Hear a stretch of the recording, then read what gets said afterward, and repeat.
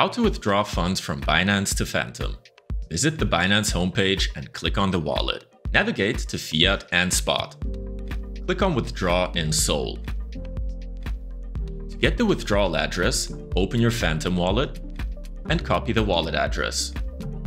Paste it as the withdrawal address and select the network as Solana. Enter the amount, choose between your Spot or funding wallet, and click on Withdraw. Now, click on Continue and complete the security steps by entering the code sent to your email and phone number, and the two-factor authentication code. Then, click on Submit once you are done. Click on Complete to finish the process.